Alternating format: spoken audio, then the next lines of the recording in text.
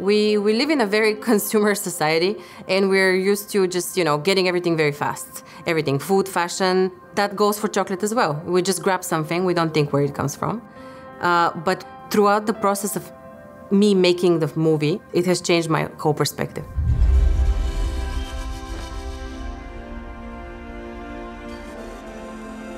I'm Tanya Chuturkova, originally from Bulgaria, Sofia, Bulgaria. Now based in New York for the last 10 years. My name is Kim Wang.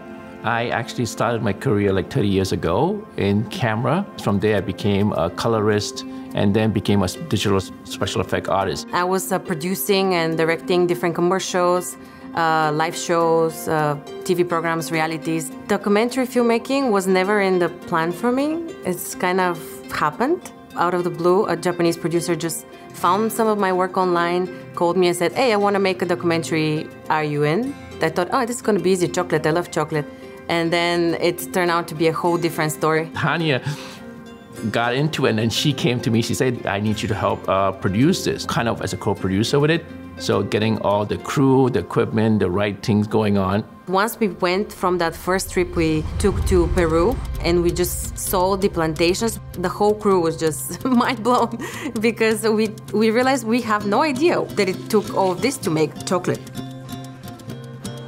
There's been a lot of movies made about chocolate and usually it focuses, I feel like, in the wrong thing because there is a lot of problems in the chocolate production industry, and most documentaries always focus on that. They either focus on that or they focus on the glamour part of it, which is the chocolatiers. We realized this movie can actually have so much more to offer by focusing on the positive side of all of this. To show the whole process from the beginning to the end, and actually to show that the biggest part of the work is where the farmers are. We shot in Honduras, Peru, Trinidad, Nicaragua, Costa Rica. Every day, it's a new adventure. There was a young chocolatier, local chocolatier from Peru that, was asking Susumu so many questions. Just he wanted to see how he can make the, they had a little tasting session. And Susumu, being from, of course, very rich and very developed country, was just showing this growing kid ideas of how he can make his chocolates better. That inspiration just passing on to future generations it's what it's all about. It didn't make that much in the movie, but one great thing that came out of this film is actually one of the farmers, Don Alfonso, a gentleman with a hat. He met with Miquel and they just started talking. Miquel loved the way he produces his cacao. And then Don Alfonso loved the way Miquel is expressing all the things that he needs. And he was so interested in, oh, you want this? Okay, I can make this. Now there is a Don Alfonso chocolate. It's actually called Don Alfonso, which was amazing that it came out of after this film. In making this film happen, there was a lot of things we had to do. First, narrowing down the idea was a challenge. There were a lot of creative challenges. It's no matter how good a movie you make or how beautiful or what message you have, if nobody gets to see it, it's nothing.